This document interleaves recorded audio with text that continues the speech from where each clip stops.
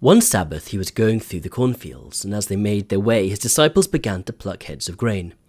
The Pharisees said to him, "Look, why are they doing what is not lawful on the Sabbath?" And he said to them, "Have you never read what David did when he and his companions were hungry and in need of food?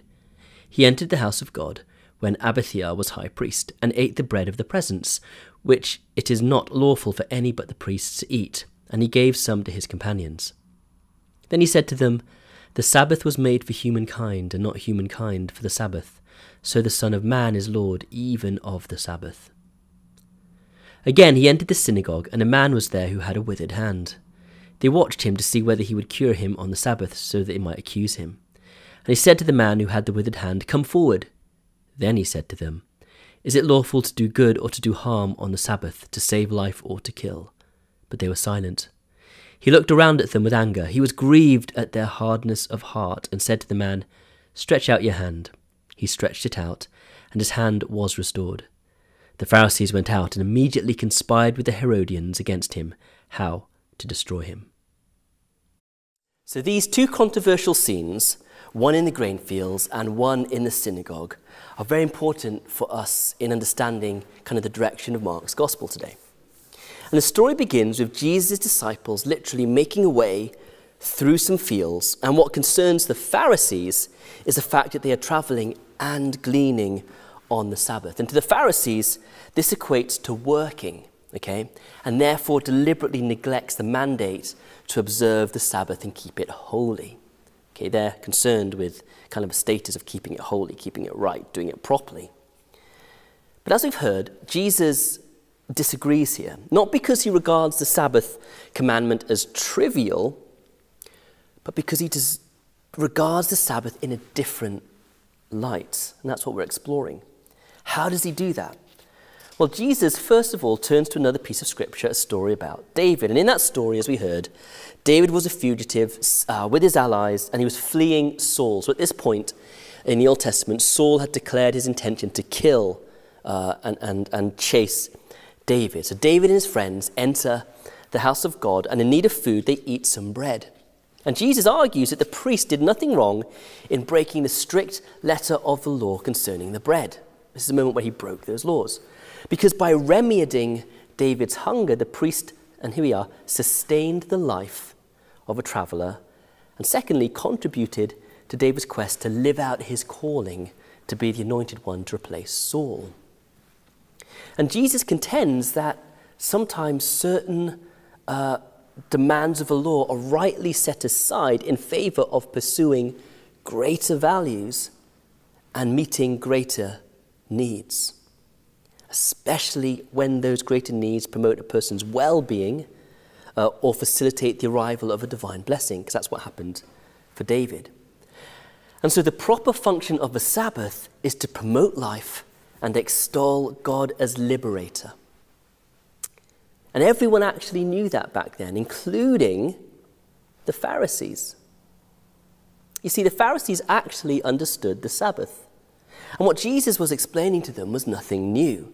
The real issue that the Pharisees have with Jesus is the assumption that somehow he and his calling are comparable to David, and David's calling now are reaching the nub of the situation. And by declaring himself as Lord or master of a Sabbath itself, it was kind of tantamount to claiming that the law's ultimate purpose is to serve him, to serve Jesus. So you can understand now why the Pharisees are getting riled up.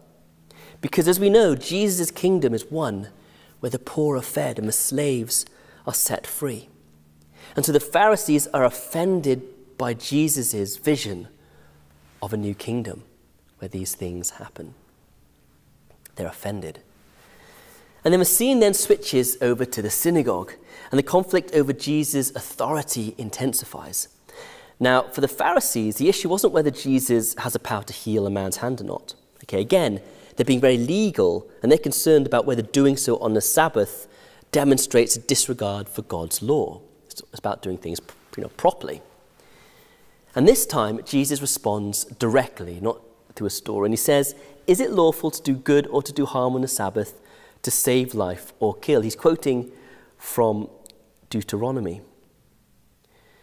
And then what he does is he proceeds to orchestrate the man's healing, kind of illustrating the bringing of life into this man's situation, because he's not actually breaking a law at this point. So Jesus is saying the chief objective of the law, and he's showing them, is to save and preserve life. And again, the Pharisees wouldn't have been surprised by this teaching, because the idea of saving life, overruling the Sabbath, was consistent with ancient rabbinic tradition. So they knew all this stuff anyway. So what's their problem?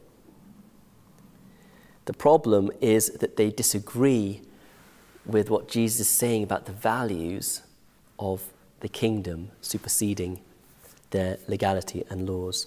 Now, the man was not dying, but his hand was withered. And Jesus' determination to heal, which he does, illuminates the urgency of his life-giving work, his life-sustaining work. As Mark says in chapter 1:15, the reign of God is near, and so people are experiencing healing and liberation. You see, with the restoration of his hand, and please catch this, the man is not just being healed physically. He's probably also receiving back his ability to work in the Galilean economy. And receiving back that ability to work, the man also recovers his ability to provide for his family.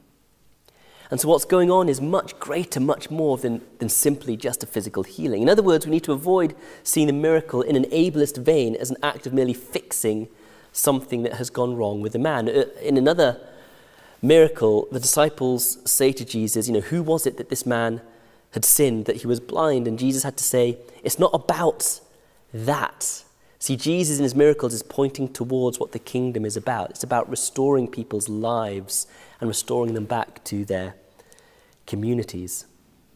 Jesus' intervention represents a restoration of wholeness and dignity. It means to promote life and human flourishing.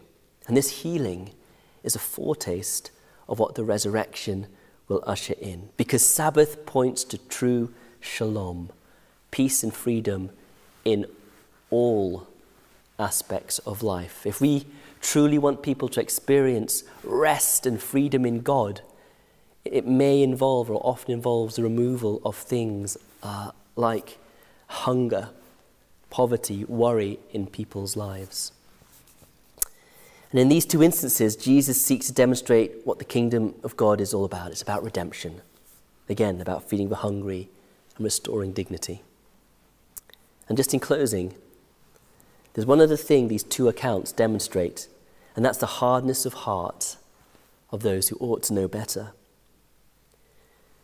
We're talking about the Pharaoh-like heart that regards law and order as more valuable than removing suffering and disadvantage before the sun sets. And yet Jesus, like the God who instituted the Sabbath, is committed to preserving life. His ministry will expose the oppressive and corrosive tyrannies of fear and religious hypocrisy that we can sometimes suffer wherever they reside, and often in our hearts. It is such insensitivity and brokenness what move Jesus to intervene. How are we moved? How is God calling you to intervene in the world around you? Do our hearts beat to the rhythm of the Pharisees who seek to uphold laws and doing things right, proper? Or do our hearts beat to the sound and rhythm of the kingdom? Let us pray. Heavenly Father, we thank you for your word, a word that brings comfort, guidance, but Lord, a word that also convicts and challenges us where our hearts can sometimes grow hard. Lord, I thank you for this passage today, where you illuminated your heart for the kingdom, where true Sabbath is not just about stopping and doing the right thing, following laws and rules, but Lord, true Sabbath is about finding freedom, rest and peace in you. And Lord, where we recognize and see those around us who do not have that sense of peace or freedom, Lord, would you, by your Spirit, move us into action, Lord, that we might be your hands and feet in declaring the good news, yes, of your kingdom in people's lives. We thank you, Lord, once again for speaking to us this morning. In your name we pray. Amen.